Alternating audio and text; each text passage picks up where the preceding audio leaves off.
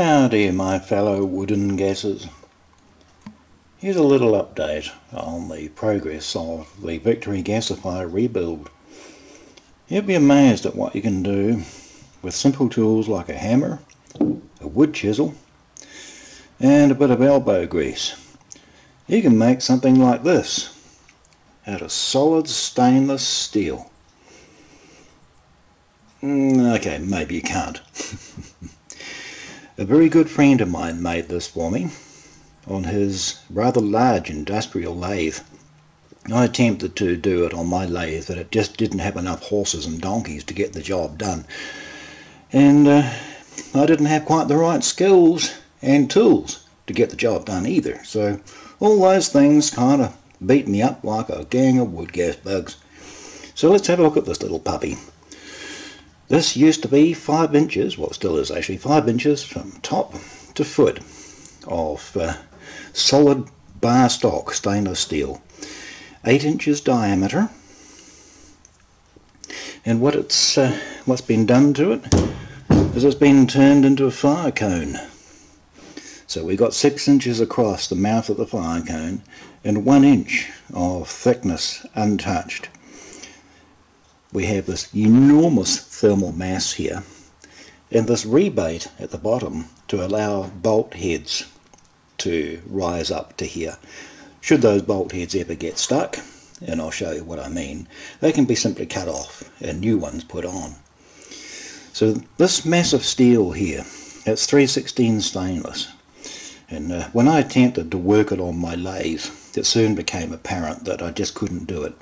A very good friend of mine placed it upon his lathe and showed me how it was actually done, how you meant to get the job done.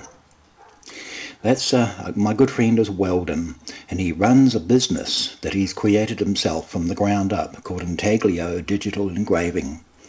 I'll make mention of his website either inside this video or in the description under it.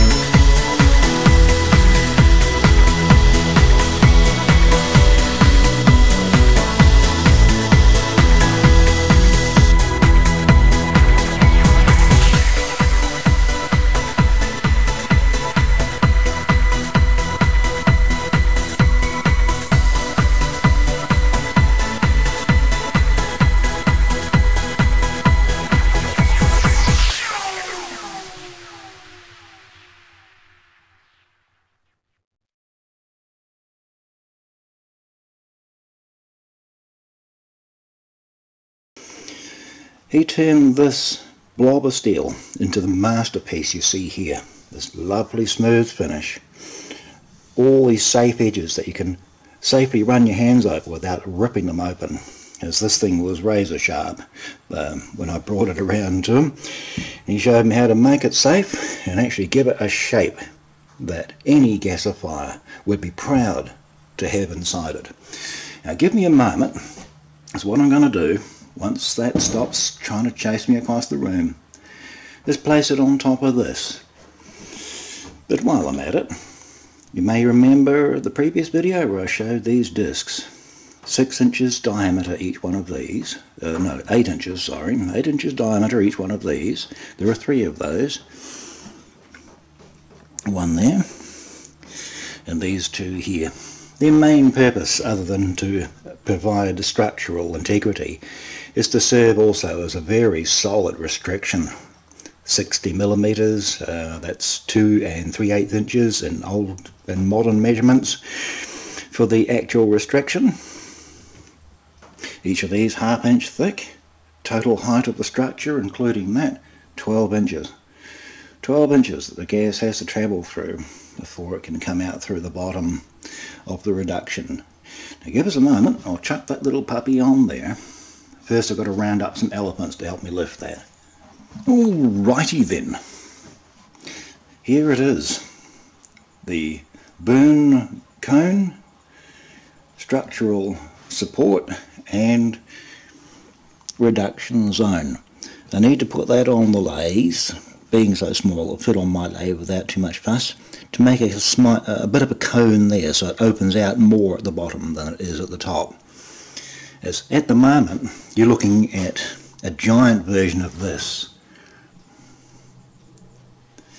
which has to be coned to make sure I don't get bridging and so on. But now you can see how this all goes together. Down there we have what looks almost like an aircraft toilet, or stainless steel, for his and her pleasure. So charcoal and all in there, big burn going on in here, nozzle sitting about there. It's going to be nice in there. There's going to be Woodgas bugz central. Party time. Now about those bolt heads I mentioned, well actually nuts.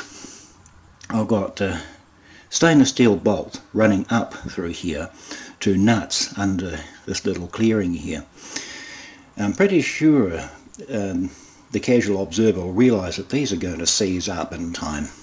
So the shape of this allows for you to get a grinder in here in the worst case and hack those little puppies off. And the washers, of course, protect the metal underneath from damage while the grinder is getting the job done. Once the grinder's done that, it's just a matter of knocking those there bolts out and chucking them away. Maybe chuck them over the neighbour's fence. So there are 8 of these little puppies to secure all of these main parts to each other. In time, I'm going to have this hot melt glued to that. TIG glue, that is. The same with this little thing. That there is going to be glued onto that. TIG glue, that is. Therefore, thereby combining all these bits and all pieces to create a masterpiece in Woodgas goodness. Unbeknown to one of my horses, he's going to lose his feed bucket, because that solid stainless steel, that feed bucket is, that there is going to become the grate to go under here. I'm pretty sure Mr. Horsey will say, well, that's great. Now where's my feed coming from? You can have a plastic bucket to make up for the stainless steel one. I don't think he's really going to care any. Moving on to this little piece here. Whoops, almost dropped it. We've got about 1 3/8 inches diameter outside. And inside is about just a little under 3/4 of an inchy, just a little bit under that. My idea is to use that as the air feed, or at least some portion of it as the air feed. Maybe it could be half standard steel and half stainless steel. This is 316 grade like everything else here. My idea is to feed the air from the intake down to the burn zone, about that much short of it. Then a piece of this, same diameter, but you'll notice free of holes, will be used to form a nozzle. I'll drill a ring of holes around the perimeter of it, and one at its end, and machine it in such a way that it just plugs into that, and a bolt or something, Frankenstein's neck bolt sort of thing, holds it in place. And what I'm hoping that will do is it'll give me a nozzle that points down like it should, plus also has maybe 6 radials going out to heat evenly the burn zone. This has a total height of 12 inches from cone to base, which is definitely more than 9 inches or so I used to run. It's a heck of a lot of inches for the wood gas to go through, and I think that the benefit of that's going to be that you get cleaner and cooler gas coming out from the underside of this. As I think we've all come to learn that charcoal is definitely our friend. Biochar is our friend indeed when it comes to ensuring good quality clean gas.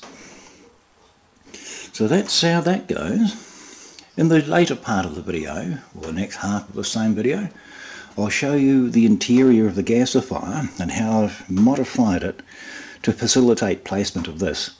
But imagine, if you will, the gasifier dropping down over this and resting on that surface there, and then bolts going up through here into a set of sockets that receive them inside the gasifier, thereby allowing this rocket assembly to be bolted to the bottom of the booster tank. Now what I'm hoping is that when I light this for the first time, it won't go anywhere near as high as any of Elon Musk's rockets, as when he lights his they have this horrible habit of leaving the Earth and going into space. And I don't really want that to happen, because I need it to stay down here and make electricity for little old me.